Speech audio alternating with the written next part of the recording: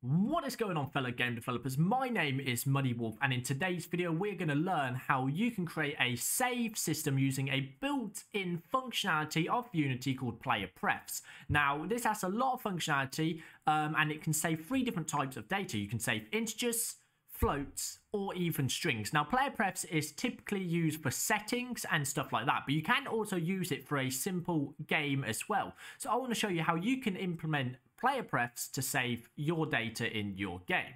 So over on the left you can see we have a canvas with a bunch of different elements in. Now we have an increment button, which is actually our click me button. We have a counter, which is this big 0 on screen. We have a load button, a reset, and a save button. These three buttons down here, so we can save, reset, and load our score. And we also have a name input down here, which will allow us to enter our own name. So I can show you how you can save a string and an integer in this video.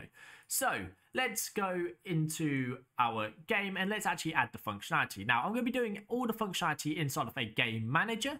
So I'm just going to create here and we're going to name something game manager up here. I'm going to create a new script, create an ad, and then I'm going to double click this to open it up inside Official Studio Code.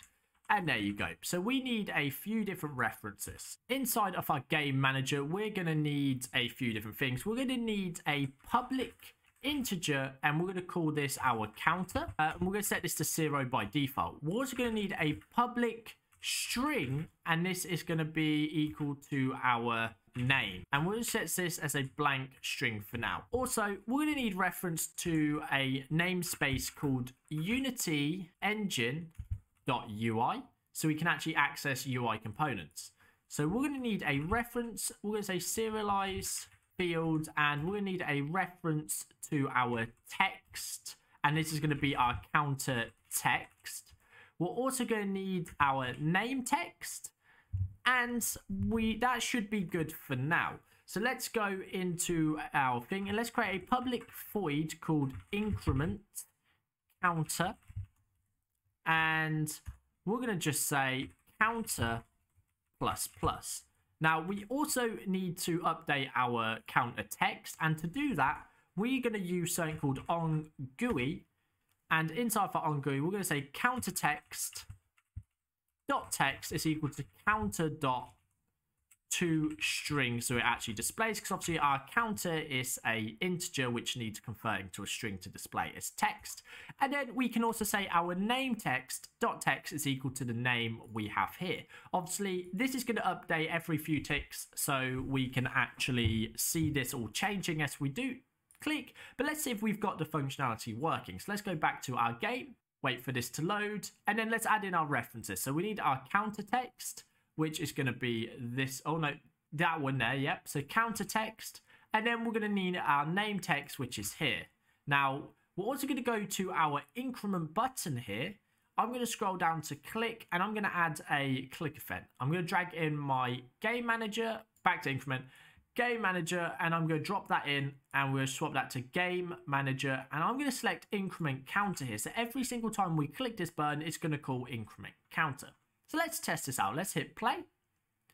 As you can see, this is still set to 0, but if we click, you can see that updates to 1. Now if we spam click this, you'll see it will update just as quick as we click. So there you go. We now have 40 different elements, but if we stop our game and we hit play, you can see it's back to 0, and we need to save that. But first, let's do our name here. So we have a name input, and as I come in here, let's just say I enter my name as das, hit save. You can see nothing happens, so we need to do something about that. Let's actually go to our name input. Value changed, we need to actually do so. So I'm going to go to my game manager.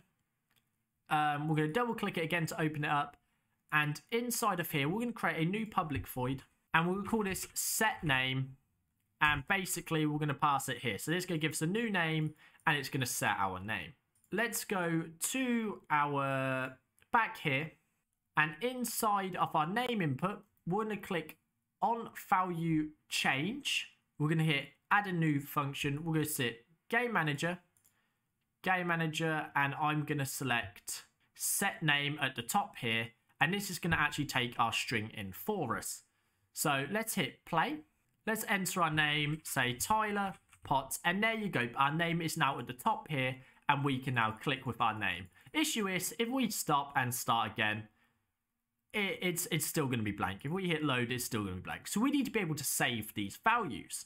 So let's go back to our VS Code, and let's actually start saving these values. So we're going to create two different functions. We'll have a public void save.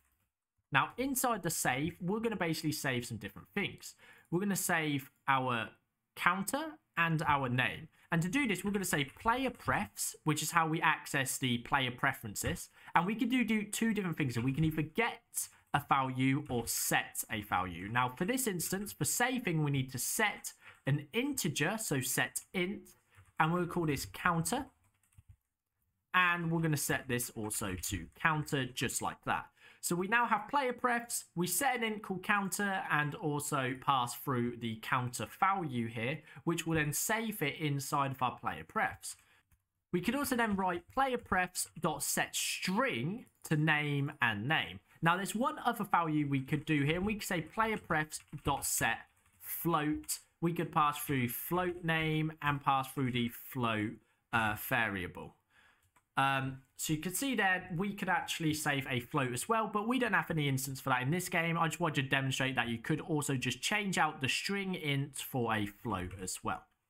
Now, we've saved these two, so that will actually save them to our data, but now we need to actually load them. So I'm going to create a public void called load, and inside of here, I'm just going to say counter is equal to PlayerPrefs.getInt counter. So we pass through the same name here, and the same with our name. We're just going to say PlayerPrefs.getString, and we're going to pass through a name. Now we can actually have default values here, and we could say no name, and then when every time this loads, it will say we have no name. And we could also say our counter is equal to 0, but for demonstration purposes, I'm going to set it to 100 just because I want to show you how it works. So now we have these two values. Now we can call this on click of a button, or we could do auto saves and stuff like that. For now, I'm going to show you how you do it on a click of a button. So let's go back to our game, let this all load. And let's go to our save button script, add, drop in our game manager, go to our game manager and select save, just like that. And that should now save it. Let's go to our load button. Let's drop in our game manager as well, and let's also go to game manager and click load. There you go. So that should have both the two functionalities set to these buttons. So let's hit play, and the first thing we'll do is we're just going to hit load, and as you can see, that's set our value to 15 and our name to no name. Now the reason it's set this value to 15 and not 100 is because I've actually already saved something before, and I forgot to delete it, of course. So it's actually gone back to 15. But if we're going to set up this reset button now to actually reset this. But before we do, let's just click this a few times. Let's set it to 26 and let's hit save.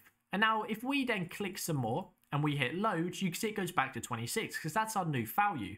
If we stop our game, we replay. There we go. You can see it's back to 0. So we can actually do this so it loads as soon as we hit play, but also we can load it from our button.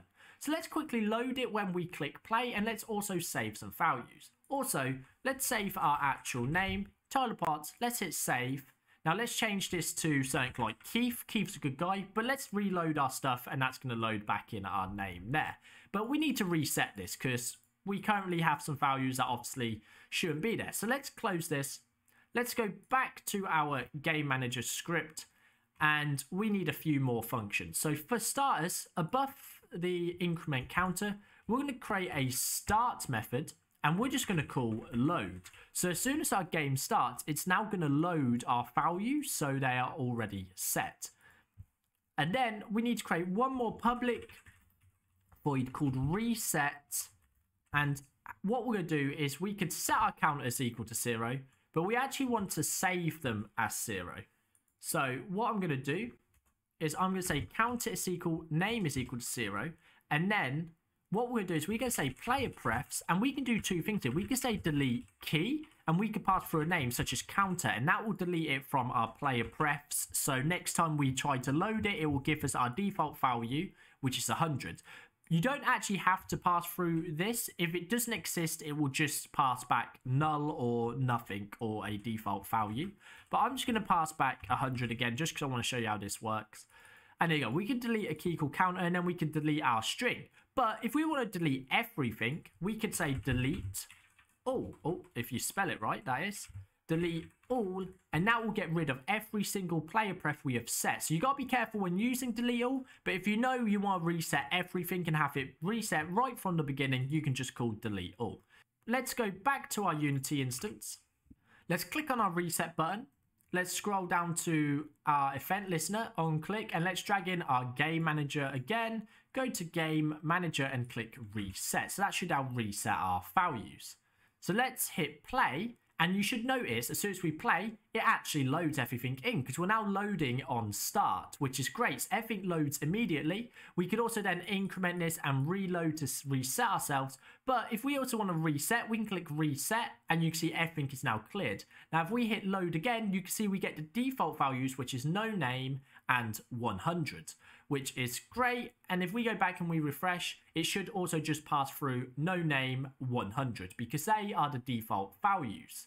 So if we just go back to our script quickly, I want to show you that. So you can see here, this is where it's coming. So let's set this back to 0 because we actually don't want it to be anything. We don't want it to start for 100. That's not right. So let's go back. And now if we hit play, this should also stay as 0. And there you go. And that is now no name. Now, if we click me, let's click it up to something like 21, hit save. And then let's also change the name to Tyler Potts here. And let's hit save. Make sure it's saved. Let's stop our game. And let's say we come back a day later. We come back. We're like, okay, I want to increment some more. Hey, my stats have loaded. Let's carry on playing.